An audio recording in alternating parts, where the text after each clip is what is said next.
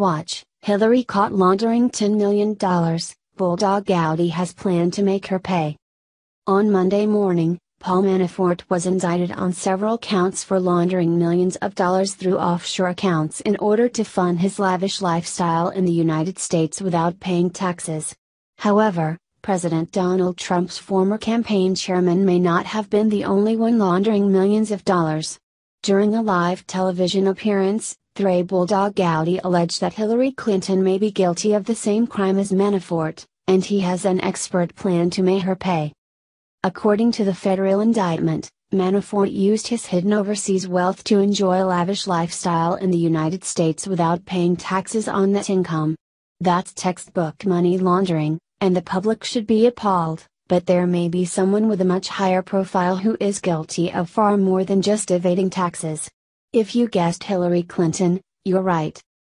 According to Breitbart, on this weekend's broadcast of Fox News Sunday, House Oversight Committee Chairman Representative Gowdy, RSC, discussed the opposition research conducted on President Donald Trump in the so-called Russian dossier. Gowdy said he was interested in looking into whether the Clinton campaign attempted to launder all of this through a law firm to avoid transparency laws. He also vowed to share some memory tricks with the folks at the Democratic National Committee in order to ensure that Hillary is made to pay for her indiscretions. I'm not an election law expert, but the good news is you don't have to be to understate the absurdity of believing you can just launder all of your campaign money by just hiring a law firm. Imagine if you and I were running for Congress, and we just hired a law firm and said, hey, you go to all the opposition, you go buy all the television, you go buy all the bumper stickers, you go hire all the experts, and we will launder all of this through a law firm, Gowdy explained. I can't think of anything that defeats the purpose of transparency laws more than that, added the congressman from South Carolina, but he wasn't done there.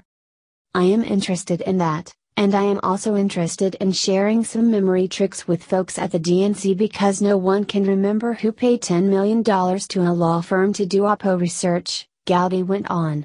I find that stunning. $10 million and no one can remember who authorized it, who approved it. So you've got two issues, a memory issue and then the lack of transparency by laundering money through a law firm, he concluded. Gowdy has rightfully earned his nickname as the Bulldog in Congress. If there's anyone who we can count on to bring Hillary Clinton to justice, it's him. The Monday indictment of Manafort has left many scratching their heads, wondering why the feds have chosen to go after the likes of him when others like Hillary have done so much worse. It is high time she was made to pay for her crimes, of which there are many. In fact, it seems there are at least 10 million things to be looked into at this very moment.